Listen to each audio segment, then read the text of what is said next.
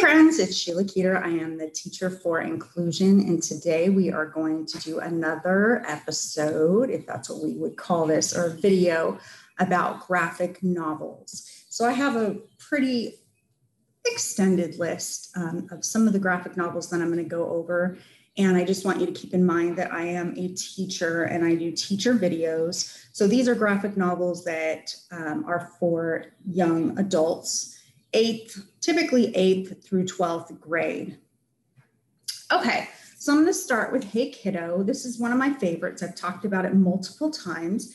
It is a story of healing.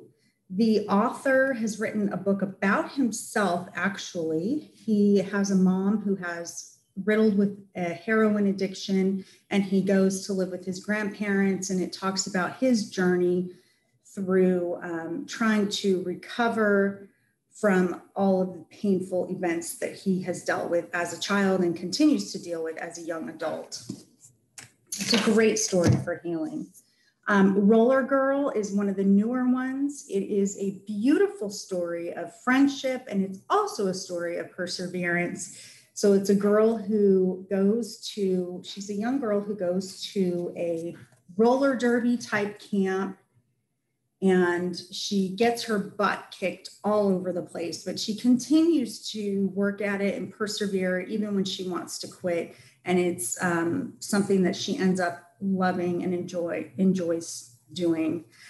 It's also a story of how friendships can change and morph at a young age when interests change. And so it's a great story for students who are experiencing a loss of a friend or friendship, or a change in friendship. Mouse. It's always really difficult for me to talk about any book that has to do with the Holocaust. It typically puts a knot in my stomach, but it's important work that we have to continue to do. I had a student, an 8th grade student about a year ago, say he had never heard of the Holocaust and what was it? And I just went, what? So we have to never let up on teaching students about the Holocaust, and the book Mouse by Art Spiegelman is a great way to do that. The mice are Jewish people, symbolic for Jewish people, and the cats are the SS.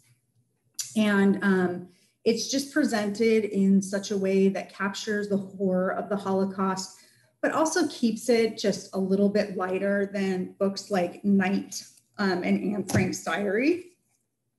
Although Anne Frank's Diary as a graphic novel is amazing. I don't have that one and I won't be talking about it today, but if you are interested in a graphic novel for the Holocaust, Anne Frank is definitely one of the choices that I would make. It has stunning graphics.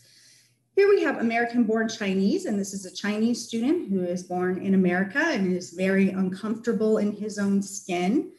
And this is such an imaginative, different book by Jean Luen Yang. Parallel to the story is a story about a monkey, and it all ties together in the end. But it's definitely a story that would appeal to probably a 8th, 9th grade male audience. Fahrenheit 451 is surprisingly my top seller, not the book, but the lesson for the book in my We Are Graphic Novels Teachers Pay Teachers shop. And I think the reason is because it takes the text and presents it in such a succinct way that you don't feel like students miss out on any of the important lessons in the book. And it is designed in such a way that is kind of like the traditional comic book style. And I think that is appealing to students. One of my other favorites, To Kill a Mockingbird by Harper Lee. I wasn't sure if I was going to be able to get on board with this because I have taught the novel for so many years and I love the novel and there's so much in it, as you might know as a teacher. But this book is amazing. It doesn't leave out any of the important lessons or themes that need to be taught in the book. And the graphics are stunning. Everything is exactly how I imagined that it would be. We have The Giver. The Giver is another graphic novel, obviously. And in it, they present it where all the pages are very white.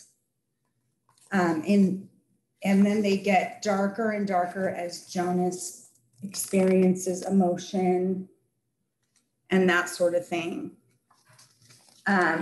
It's a great graphic novel read. And I think that if you're teaching The Giver to 6th graders, which for some reason we've moved The Giver from an older grade level to 6th grade, which I don't agree with, the way to go is the graphic novel.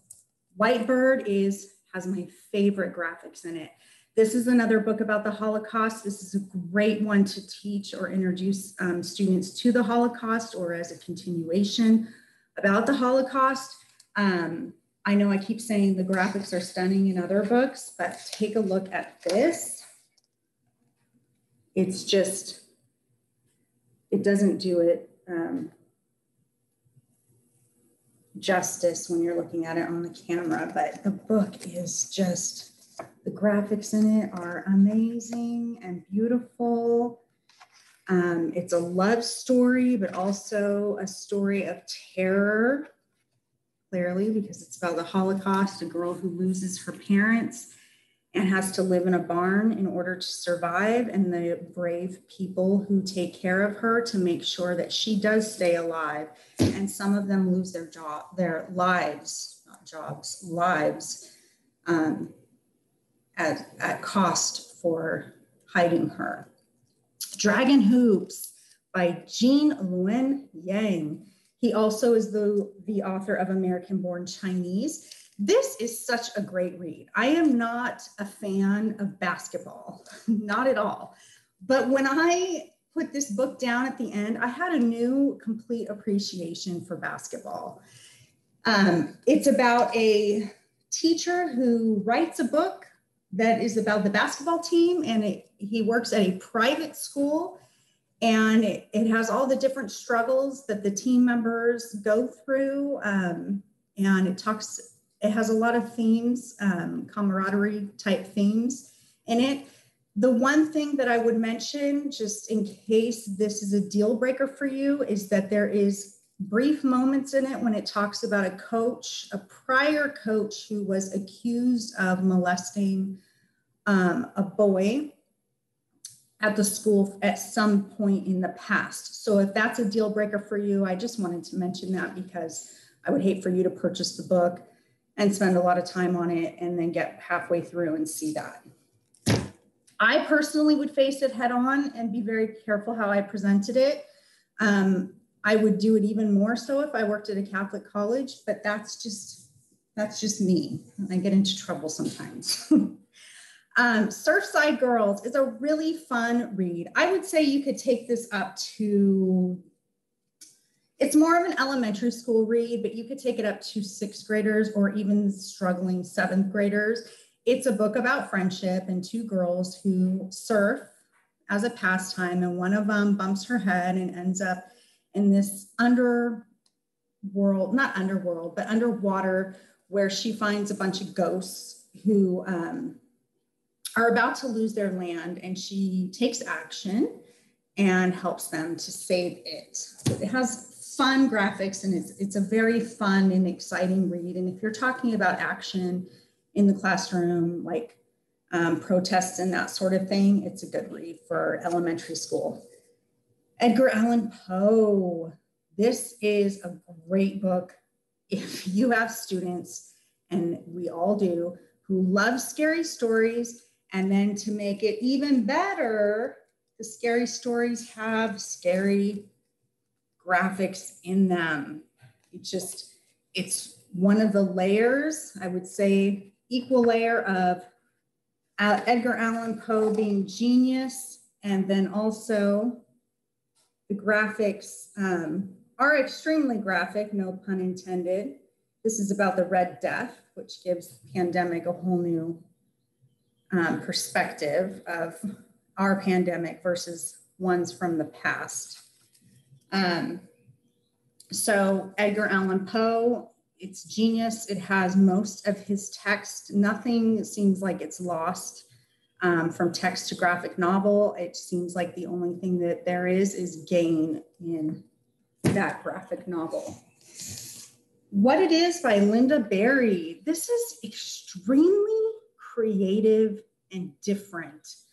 She has kind of a childlike mind, and I mean that in the most respectful of ways. She has a bit of a childlike mind where most adults are not able to go back and recreate that. But I would use this for kids who are almost advanced or gifted level. Possibly, I mean, there's so much in it. You could use it for anything, for any level. It is almost overwhelming how much there is in it, but don't let that deter you, because you could take a small section and do a creative writing assignment. I have a creative writing assignment that I sell on Teachers Pay Teachers, as well as a poetry assignment on Teachers Pay Teachers under the Teacher for Inclusion shop. So let me just give you a couple examples. Where do we keep bad memories? We put them in containers. What kind of containers? Did you ever have a toy that scared you? Write the name of the story, then write what happened to you. So it really takes you back to your childhood. It's kind of creepy at times, but kids love that. So that is What It Is by Lynda Barry. She also has a second What It Is. One is focused more on poetry, and the other is focused more on creative writing. I wanted to mention two books that I would not teach.